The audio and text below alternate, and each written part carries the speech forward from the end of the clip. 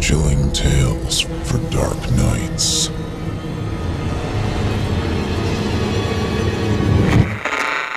Want to make sure you never miss a Chilling Tales for Dark Nights video again? Be sure to subscribe and hit that bell to turn on notifications. The following interactive performance is a first-round entry in Chilling Tales for Dark Nights' 4th annual Evil Idol voice acting competition.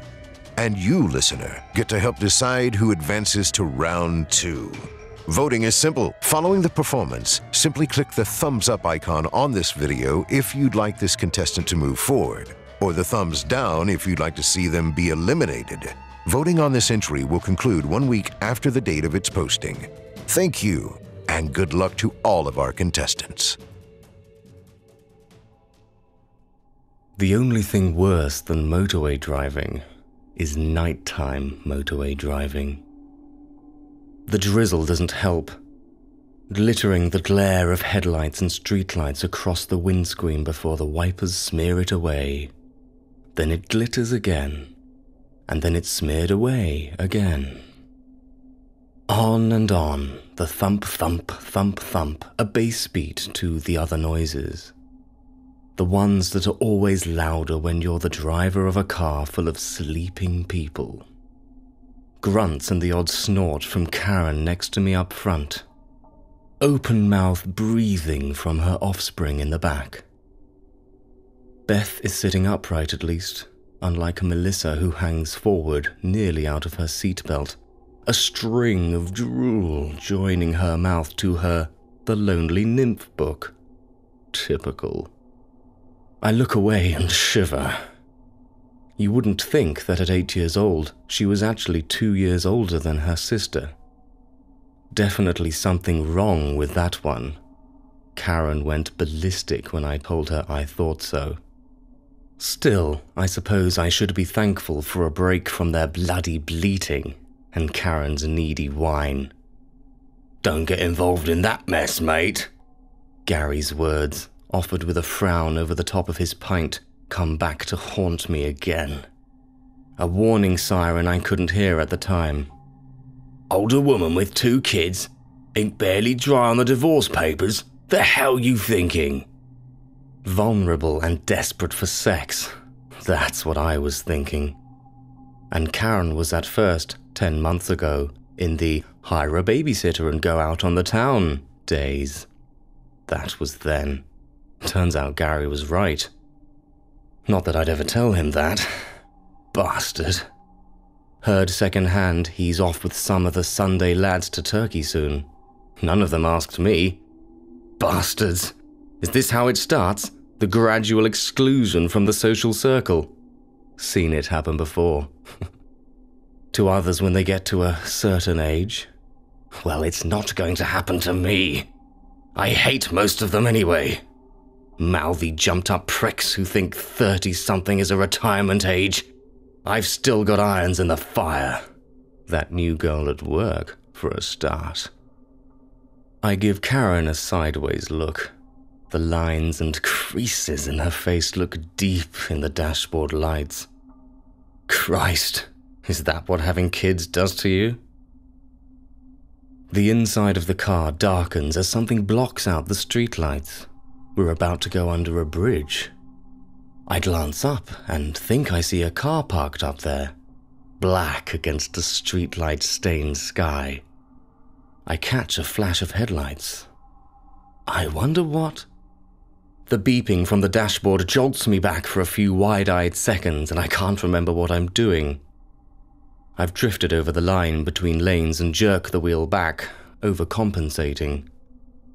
Karen sways in her seat a bit, but doesn't wake up. Someone horns me as we come out from under the bridge. I suppose I was in the wrong, but stick 2 fingers up anyway as the guy overtakes. Out of principle. Christ, this seatbelt's tight. My heart's bouncing out of my chest and I wipe a sheen of sweat from my forehead, blaming the excitement of my lane drifting even though I know it's really chemically related. The sneaky hit I took in the service station's toilet. Karen suspects I'm still taking the stuff. I tell her I only use it on the occasional night out. Not that I fucking get out anymore. But she never actually says anything. Doesn't have to. Give me those "I know you're lying" looks instead. Jesus, I bet this is what it's like being married. Flicking on the aircon, wincing at the noise of the blast and quickly turning it down, I wipe my head again and look at myself in the rearview mirror, frowning at the dark bruises under my eyes. Drugs? Weariness? The weekend's holiday trapped in a caravan with Karen and her bitching kids? Like it was my fault it rained. Karen refusing to have some proper fun because the walls were too thin. What a fucking waste. And now I look like old Father Time. Yeah, fuck you, Gary, and fuck Turkey. In the rearview mirror, the bridge slides away as the motorway bends. A car definitely on it. Lights on, its outline boxy and generic. Probably some East European mobile skip. Who the hell parks on a bridge in the middle of the night anyway? What are they doing? Watching bloody traffic? I lunge into the middle lane without checking my mirrors, not bothering to indicate. It's quiet out here in the middle of nowhere anyway. Just stragglers like us heading home from arse-end places. Fiddle with the aircon. No effect. Why is it so bloody hot? Another bridge coming up. For some reason, wired boredom maybe, or desperate for a distraction from the cloying sour milk smell of sleep breath coming from behind. I give the bridge a proper look, even though it's dark and I'm nearly doing 80. It's one of those stone ones, surely too old to be safely spanning a 6-lane motorway, arching from what looks like one field to another. And I am barely surprised when I spot a car parked on it. Headlights beaming, but otherwise just a silhouette. It looks the same as the one on the other bridge, all boxy sharp angles, but I couldn't swear to it as I flash underneath. If Karen was awake, I'd point it out to her, and she would no doubt give me her patented senility smile before dribbling with some random news flash about whose birthday was coming up, or, worse still, drone through one of her tales from the workplace. I flick the temperature dial down another notch, telling myself the cold won't wake Karen or the kids up, and shift in my seat, trying to unstick my shirt from my back. Is this cheap piece of shit aircon even working? To try and distract myself, I think about all the times I've been on a motorway and spotted a lone car or person on a bridge in the middle of absolute nowhere. Everyone sees them, but do they ever wonder what those weirdos are doing up there? My theories include pseudo car spotters, serial suicide contemplators, but not actually doers, too chicken shit. Members of some nutjob bridge cult or throwback numpties who refuse to drive on anything bigger than a B road. It doesn't work. I'm too aware of the stickiness of my skin and a dull pain behind my left eye that thumps in time with the wipers. My passengers breathe on, adding their sleep heat to the stifling air, and I flail a hand over one of the slatted blowers, convinced nothing's coming out. I come this close to yelling something just to wake them all up, just to vent some frustration. Only to be stopped by the thought that listening to the girls bickering and Karen's monologues would be worse. Furious that I can't even play music, I switch the sat-nav on, just to have something else to look at beside the occasional set of strobing cat's eyes. It lights up, and I divide my attention between the road and the screen, reading place names that I have never heard of and never will think about again once they have scrolled away. Taking lanes and ribboning streams and unpopulated blocks of green with them. I try to ignore a trickle of sweat down my neck. Lights up ahead, floating above the road. Another bridge. Can't tell exactly yet, but I have a little bet with myself that if it is, and there's a car on it, then I am allowed a little pick-me-up when I get home to Mum and Dad's, after I've gladly dropped off Karen and her little money leeches off. I glance at the sat-nav. Knowing already whatever the outcome of the bet, I'm treating myself to some white-powdered bliss when I get in. The bridge doesn't appear on the screen. Grey blocks slide down the side of the solid line of motorway like a broken Tetris game. But there is definitely no bridge showing. I wonder if the sat-nav's as shot as the aircon.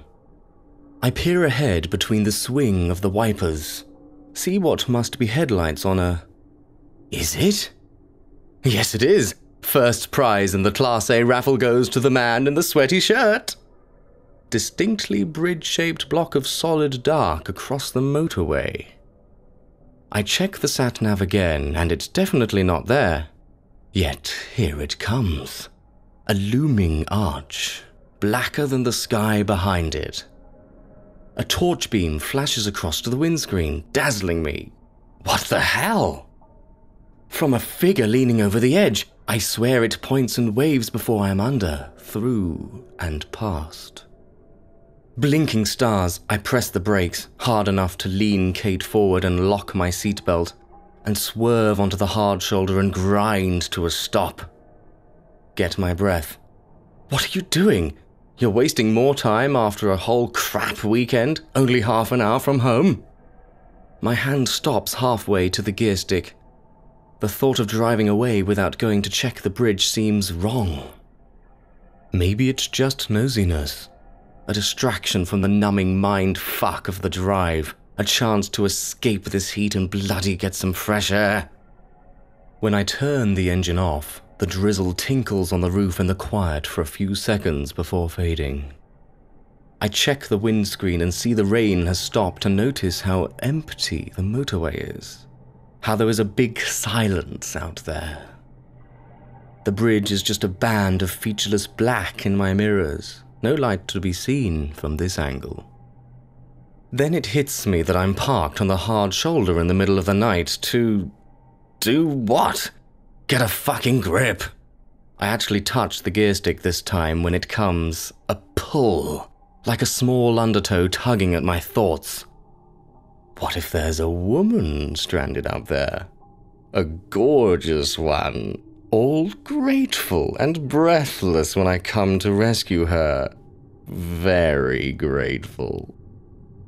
Not for the first time in my life, my groin overrides my brain and I put the hazard lights on, check my side mirror and get out into the air that is not the cool relief I was hoping for. The interior light comes on, bright to my eyes, but thankfully no one inside stirs. Clicking the door shut, I peer back at the bridge and think I can see a figure still waving. Not in a help me kind of way, more like a come here and look at this. I squint in the on-off of the hazards, unable to make out any details, unable to tell if it's a man or a woman yet. I stumble out of the car's orange glow and into the black of the hard shoulder, kicking stones and gravel I can't see. No streetlights on this section, which lets more stars come through the sky than I've seen for a long time. Although I'm wary of the tarmac lane stretching out close by, the motorway seems empty for now. I catch a gleam of long white hair up on the bridge and can't help the grin that appears on my face. I yank my shirt straight and realize the air is cooler now, the sweat drying on my forehead. Thank Christ for that. There aren't any steps up to the end of the bridge, just a grassy slope. So I take my time, not wanting to slip on my ass in front of this potential damsel in distress. I stop at the top for a breather and try to take in the view, except there isn't one. The motorway and surrounding fields are lost in the darkness, completely gone. Where the hell are the lights? The car is there as I look down, a long way down it seems from up here. Its orange flashing glow not reaching beyond the hard shoulder. It's cold up here, a wind chilling what's left of the sweat on my exposed arms and face. The woman is waiting for me halfway across. No more than a waving light and a flash of silver hair floating in the dark. No sign of headlights, or a car, come to think of it. I squint a bit, searching for the boxy outline I saw from the road, but the bridge is so dark I can barely see beyond a few feet. In fact, it feels completely bloody isolated up here. I know we're in the countryside somewhere, but still, there should be some sign of civilization, like a house or a street, surely? I check my car again, suddenly convinced it'll be gone, leaving me stranded in the blackness. It's still there. Of course it is. An island of glowing orange on the hard shoulder, and as I spot the silhouettes of Karen and the girls inside, a memory of last night comes back to me. The four of us, locked in that caravan, in the light of the television, sitting through some god-awful cartoon the girls had insisted on putting on. Some drivel about a mermaid who lured sailors into her rock until, in a completely fucking unpredictable twist, oh yes, she fell in love and, well, I can't remember the rest because I had to do a line in the bathroom to get through the rest of the evening. There are no rocks and no one singing up here. In fact, the only sound is the wind, cold around my face. But the connection stays with me and suddenly I don't want to go out on that bridge. I'd rather be back in that hot car, breathing second-hand air. Turn around then. What's the problem? Male pride, that is the problem. I can't just get off, run away. Anyway, I might as well get a look at her now I'm here. Who knows? She might be a stunner, a glamour model, a hot housewife. Might have been waiting hours for help. Yes. The word appears just like that in my head without my ears getting involved. Are you okay, love? I call, more to cover my fright than anything. My voice wavers and I can barely hear myself over the wind, but the light stirs, bobs forward like she's taken a step towards me. I am glad I called you.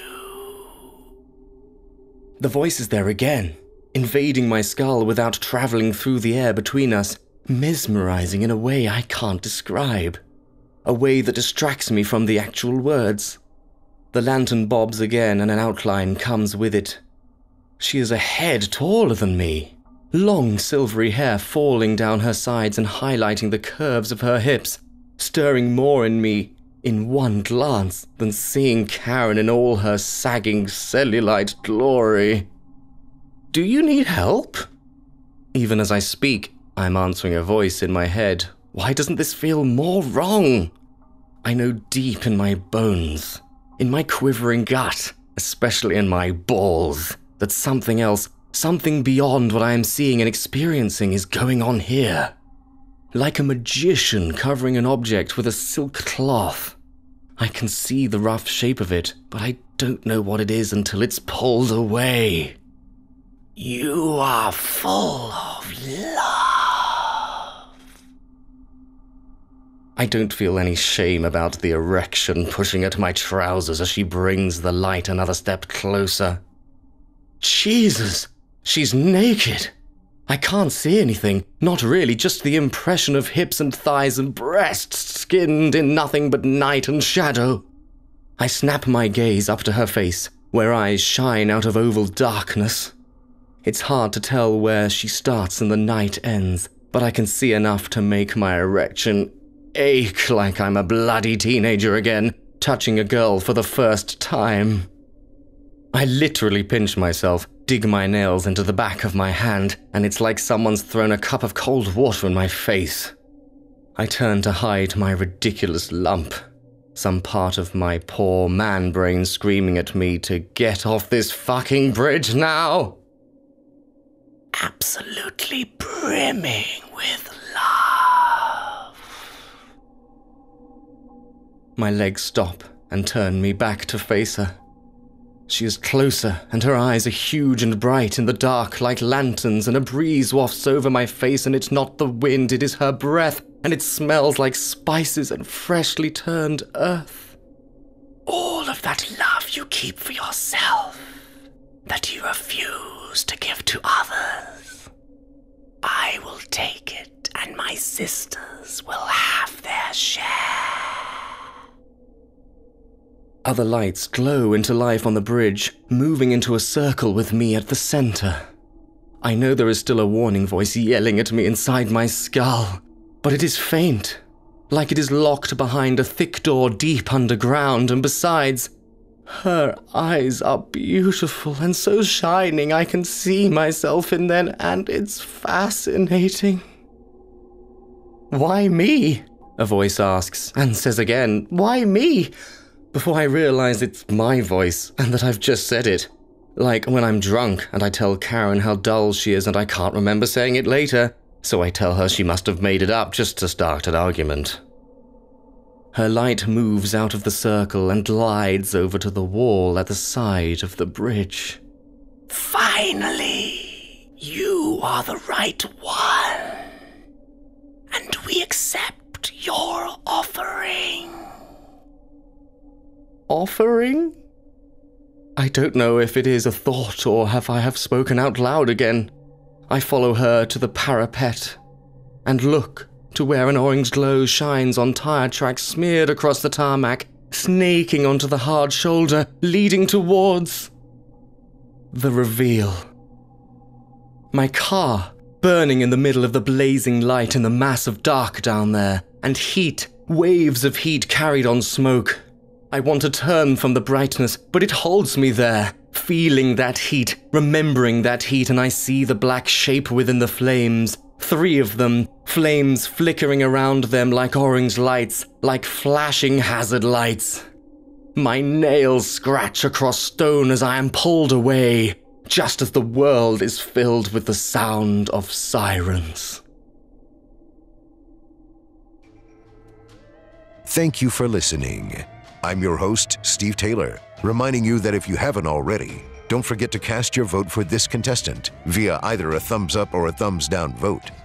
New entries will be posted throughout the month. Be sure to tune in and vote for each of them and help decide who becomes the next evil idol. Until next time, turn off the lights and turn on the dark. Chilling tales